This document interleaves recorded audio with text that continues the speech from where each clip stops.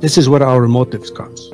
Not from obligations, not because of forcing somebody, but because we love so much Christ. And as the results, we see what Christ did for us. We also have this sacrificial love for one another. Look what it says here. I shall be with you a little while longer. You will seek me. And as I said to the Jews, where I am going, you cannot come.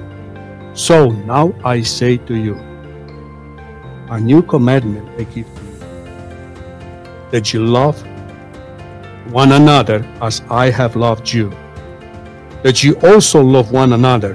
By this all will know that you are my disciple, if you love one another. By this will know if you are able to lay down your life. This is the moment.